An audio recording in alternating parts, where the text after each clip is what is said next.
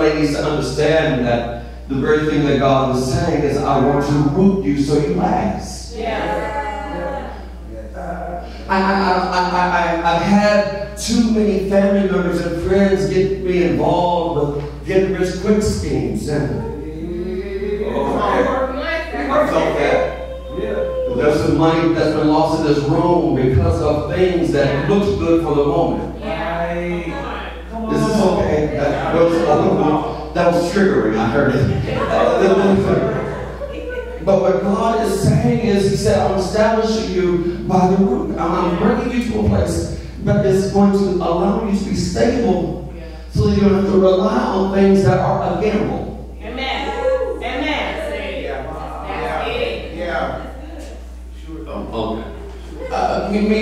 Okay.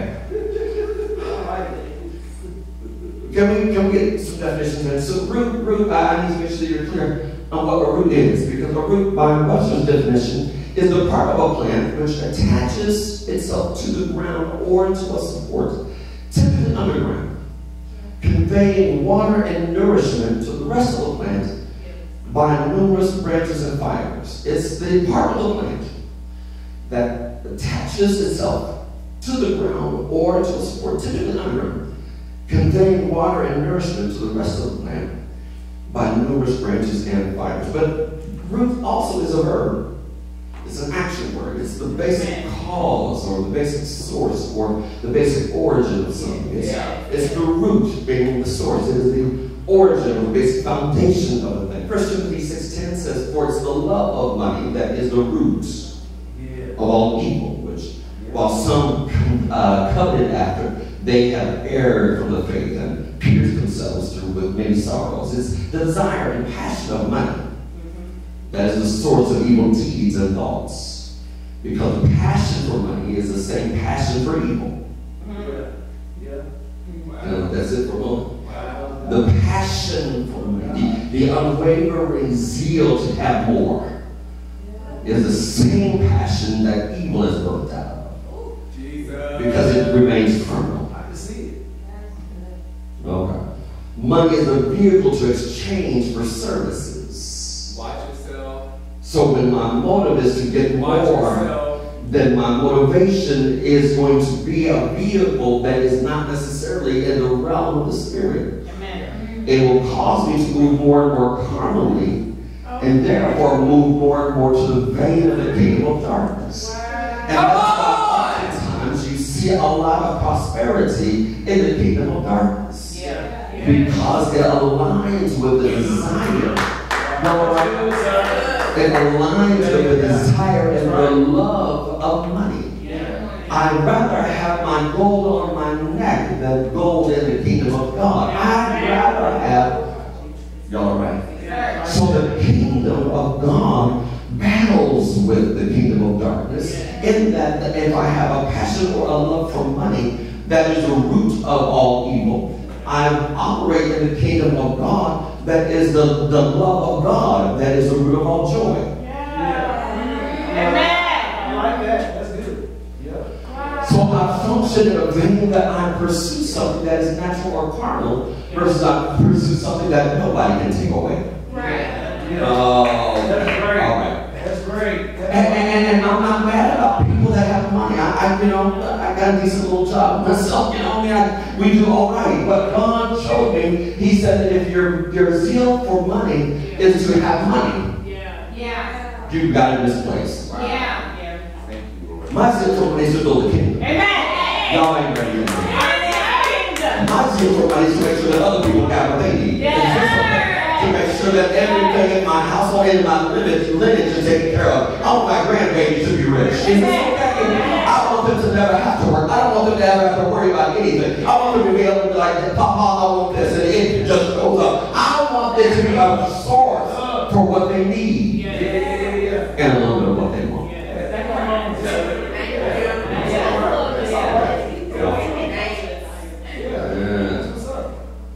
But I learned this in my study. This is for you, Janae. And there's 4 parts of a plant.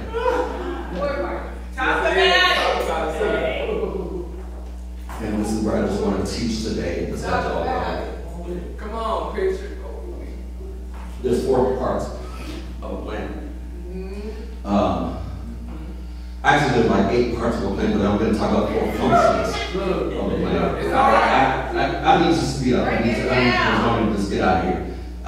The 4 functions of the root. Number 1 is to anchor the plant. Yeah. Number 2 is to absorb water and minerals. Number 3 is to translocate or to move water and minerals to the stem. And the 4th is to store food. Number 1, anchor the plant. Number 2, absorb water and minerals. Number 3, translocate water and minerals to the stem. And number 4, to store food. Let's talk about to anchor the plant. You know what? The problem may not be your root. Maybe what you're rooted in. Yeah. No. Come on. Okay. Your roots may be strong, but if you're rooted in sand, Come on, sinking sand. it will shift too much or be able to be pulled up out too easy. And what that means then is that anything that comes against me will move me. You know when people are rooted in sand because they're emotional. They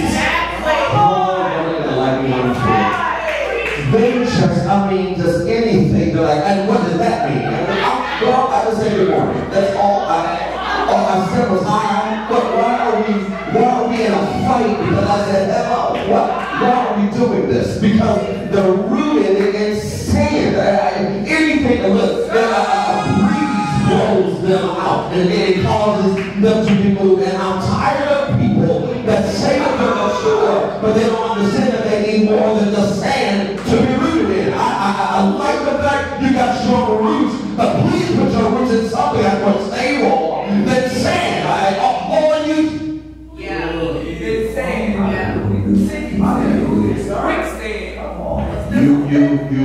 You've been strong too long to be rooted in sand. You've got powerful roots, but you're still in sand. You're always moving. You're indecisive. You can't focus. You don't know what to do. You can't be still. You're always on the go. You can't rest because all you know is sandy environments that move according to the tide of the sea. You're not prepared for anything that causes you to be planted or to be stable. You're accustomed to movement all the time. If it's not always a fashion show, if it's not always something entertaining you, if it's not something that's always hyping you up, you don't get excited. Because you are used to things that move you. So the problem with people that are in sandy environments is they always want you to do. They won't do. Okay. They want you to elevate them. They want you to cultivate them. They want you to groom them. They want you to excite them. They want you to give them accolades and to celebrate them. But God said, I need you to get out of the sand and I need you to get planted in something real.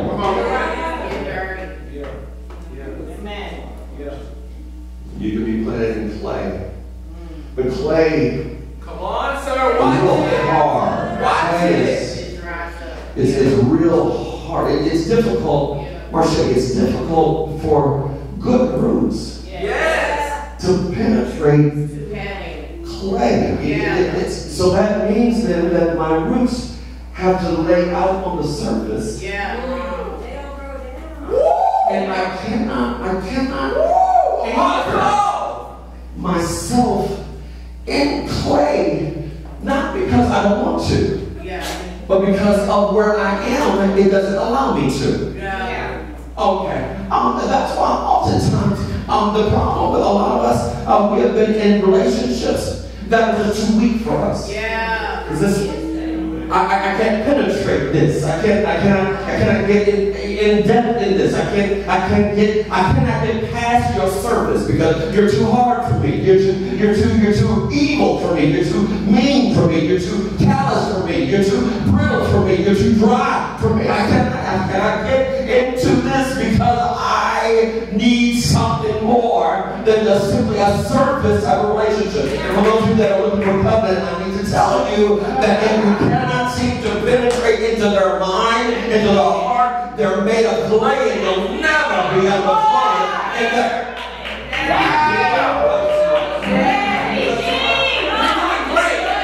We're doing great, sir. We're trying to say the roots into something that is clearly made of clay. It says that I don't need you, I just want you on a surface level. You cannot do anything for me or with me. I just need you there. I just want you around in case. Yes. You all right? You slip up. I like having the display of a root on top because I can claim that there's a root in my life. Yeah. Is this? You know people like that just claim a root in their life. And they don't care that the root isn't in their life. I got some way to go. But there are some that are still rooted, and I say that very loosely, rooted in water. I used to do this when I was a child. The first way to start getting roots out of a plant, you put the seed in the water. And then when it starts rooting, you shortly thereafter you put it in soil. But I learned that sometimes people forget you in the water. So now, here you are in water. You've been formed out of seed. You're still immature, but you need more. But you're still in water. There's no nutrients given. Just oxygen. You know the H2O. You know there's oxygen in water. So I'm breathing, but I'm not getting fed. Come on. I'm alive. Y'all gonna be alright. I'm alive, but I'm not getting what I need. And I'm concerned about some of us that allow ourselves to stay in the water when we know we need to be transplanted. Let's talk about it. Well, because I was birthed here, I'll just stay in the water. Because this is all I know. This is what Mama told me to do. So I'm going to stay in the water. Because this is where I grew up. That's where I wanted to stay. And God has been revealing to me that oftentimes the movement from one environment to another isn't always easy. Y'all all right? This is good. It isn't always easy, but it's necessary for your roots to continue to grow. Okay. But one thing I learned about water, in any type of water or aquatic environment, there's a boundary. That even if I'm germinated from seed and I begin to sprout, I'm usually in a glass bowl, jar, or whatever, and I'm sprouting to the extent of the boundary of the water. Sometimes you know that you've outgrown your environment when you start hitting the glass. You get this? Because oftentimes we think that we're so immature and we need our water. But God said you've outgrown the jar that you were in. I'm sorry. I'm concerned about those of us that have said, I'm going to stay right where I am because this is all that I know and this is my environment. I need this. God said, but you're in glass. Why are you trying to stay when you're in glass? You've outgrown the space. And it will be for you, whether you know it or not, you're going to start running out of air. Don't you know? You start sucking too much air out of the water. And you're going to end up dying even in the environment that you grew up in. Okay.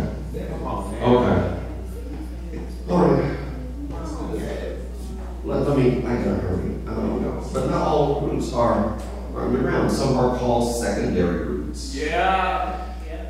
And that their primary function is to stabilize the tree. Right. Right. They won't be pulled up, but the tree may not be pulled up because they have deep roots, but the taller and the bigger the tree is, enough wind will lean. Yeah. I want to make sure you get it. Yeah. So the tree has enough sense Yeah. to sprout secondary roots that will come out of the side and lay on top. Oh God. On top of the soil to start spreading. I want to make sure you get it. To start spreading itself wider. To cause for anything that would come up against it to be braced by secondary roots that cause for it to not just be anchored, but it to be stable. Yes. Come on now. Oh, wait, hold it. It's not good enough for me just to have depth. I need to have breadth too. I need not just be smart, I need to be wise too. I don't need to just be prophetic, I need to be humble too. I don't need just to be an authority. I need to be able to be submissive too. I need to be able to have not only my depth, but I need to have breadth too. I need to have integrity and character. I need God in here. I need to be able to operate under the authority of God, but also be able to be submitted to the manservant. Amen. Yes, Lord. Both. He said, I need to have roots that go down into the ground, but I need to have some roots that will stay on the surface. There's some roots that whether you're organized, some people should be able to see a little bit of your root. Yeah. Not all your roots, but just get a little sign that I've got some anchor here. I've got some stability here. I've got some ability. That was number one. That was number one, to be anchored. Number two was to be able to absorb the minerals and the water. I've learned that the roots, and I did the study over the last couple of weeks. I was learning more and more about roots and how they function. And roots, they will take in from their environment. They're almost like a mini vacuum. They begin to suck in from the nutrients of the soil, and the moisture is in the soil. So the key to the root is to locate the water and the nutrients. Yes, it's the roots are probes. They seek where the water is. They start navigating in the soil. They ignore rocks. Hey, hallelujah. They ignore underground vermin and insects. But the roots start looking for water and minerals, and as they locate, even though they're in the soil, they locate. There's a system within the root that is like a filter. Yeah. And I don't want to get too technical today, but what I learned about these roots is that there's some things that are too big to penetrate. The epidermis, if you will, of the root. So there's some things that automatically the root says, no, you can't come in. Amen. Can I put a peg here just for a moment? Because something's wrong with a lot of y'all's roots. Because you opened up to a lot of people and things that should not have been able to come in anyway. You should have been able to filter that out. That shouldn't have even been able to come in your company. You should have been able to just eliminate that. You shouldn't even open that email. That text shouldn't have even made it to your phone. You opened up there's something wrong with the root because the root has two bigger pores. And some things entered in that were not needing, that were never supposed to enter into your root. So now that's why you become toxic. Because now all of a sudden you allow stuff to come into your roots that now are penetrating and causing your fruit to be looking a little nasty, a little distorted. I see something wrong with the fruit. I didn't realize that you had a root problem. If I had known that there was a root problem, we would have done something with your root. But now that we understand that there's a problem with the fruit, we've got to go dig down into the root. And now we see that the roots are open to stuff that they should have never been open to. But the roots should be filters, screening out things that shouldn't be absorbed. Can I say this? I feel like I'm going to get in trouble, but you don't have to accept every prophetic word that people give you.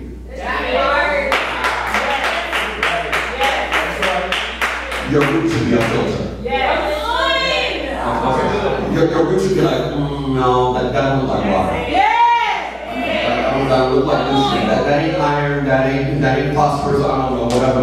The calcium. That ain't none of the stuff that I need in this season. I'm so sorry. You must have talked about my sister because that ain't me. We're in the same blood, but that ain't for me. As a matter of fact, I'll record it and send it down the line. Because what is not for me, I cannot absorb in this. I'm so sorry. My roots are my filter, so I cannot accept this in this season. No, I'm not depressed. That was last season. No, I'm not mad. That was last season. No, I'm not overwhelmed. That was last season. I've got joy and I've got unspeakable joy. So I don't know who you're talking to, but you're talking to somebody else that I don't even know. I don't know who you're talking to, sir. I like it. Yeah. I discern better now. I'm not sucking up everything that's in my environment. So,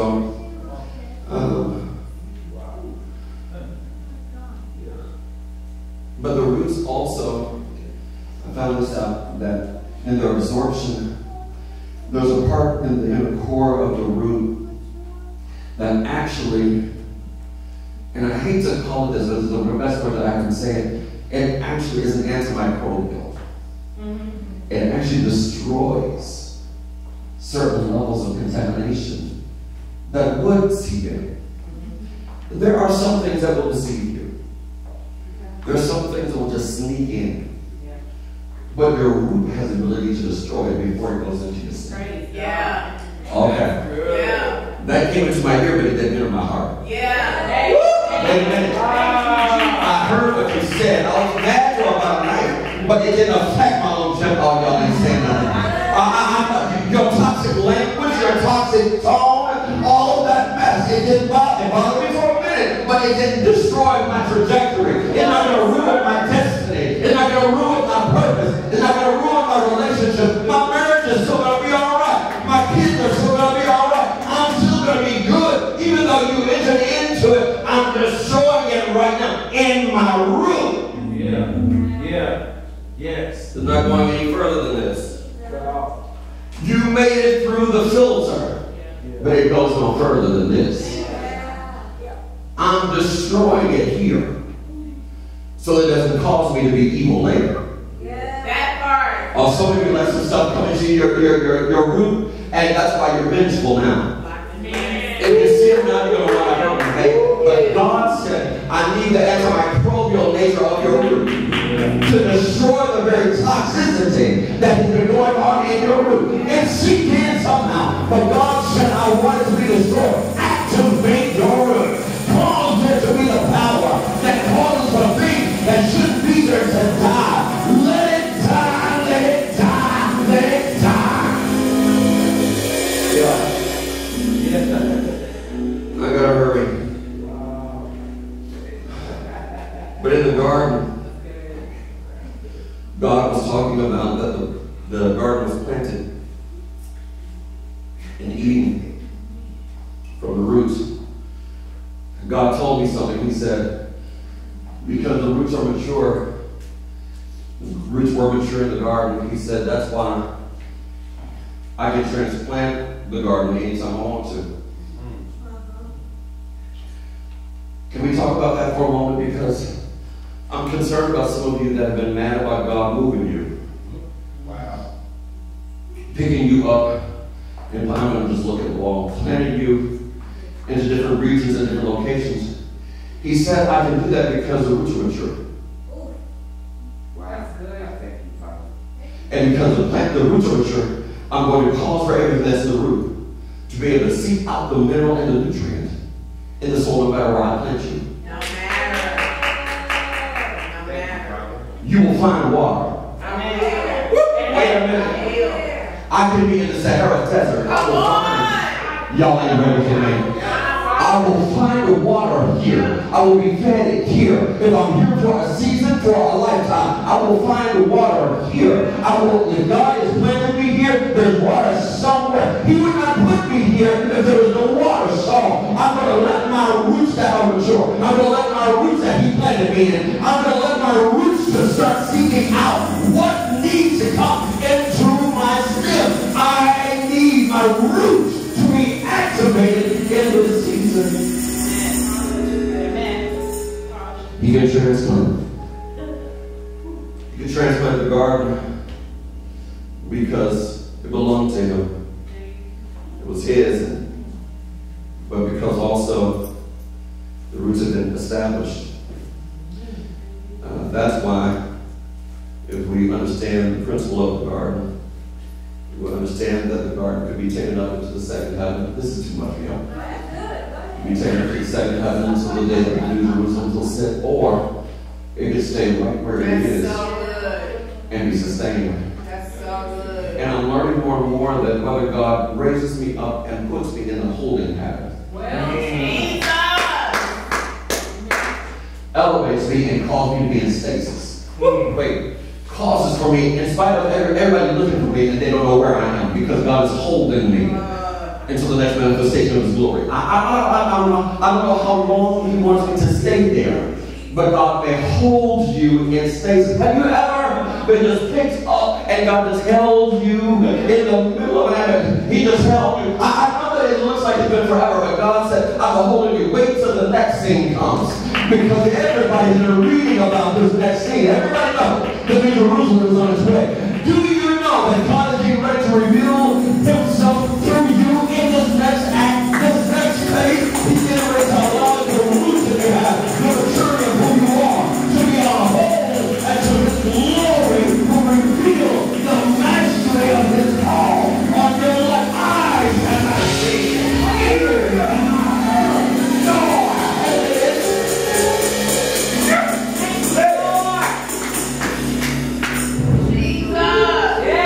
He'll put you on hold.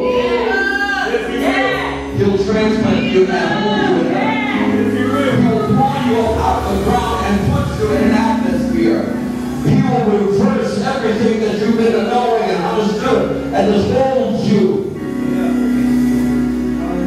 Just hold you. That was number 2. Number 3. To translocate. I've got to hurry. Translocate. Yeah, that's good. I mean, I guess number 4. Translocate the water and the minerals to the stem. That is to move water from the ground to where it is needed. Wait. Move water from the ground to where it is needed in you. In you. Water is not just to move the nutrients like a river, but it also cools down the plant. That's good. That's good. It also says that the temperature, y'all ain't ready. That's good. The temperature in me, Ernest, the temperature in me is always going to be cooler than my atmosphere. Yeah. Come on. Yeah. Y'all didn't get it. That even though it is 92 outside, it is 78 in me. Mighty God. In other words, everybody else is burning. Everybody else is mad. Everybody else is upset. Everybody else is irritated. Everybody else is frustrated. Everybody else is anxious. But I'm cool as a cucumber. I'm not moved by your atmosphere. Everybody else is broke. Everybody else is angry. Everybody else is overwhelmed. Everybody else is doing what they do. Everybody else is running around like a scared head dog. But I'm cool because I've been planted and I've got water flowing through. I've got water. I've got water. I've got water. I've got water. I've got water. I'm not in a truck. I've got water.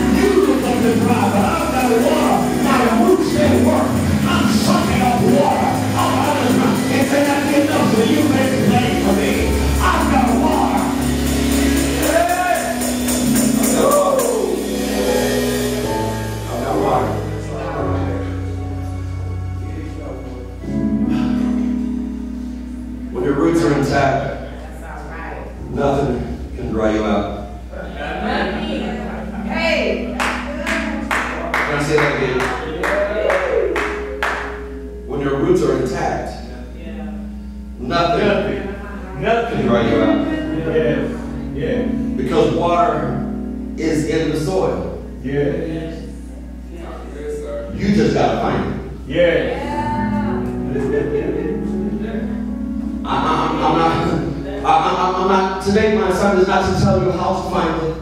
Yeah. It's to remind you that you got roots. Yeah. Jesus. Your leaves may be getting a little bit ashy. So your roots to find the water. Yeah. That's good. It's not your leaves' fault.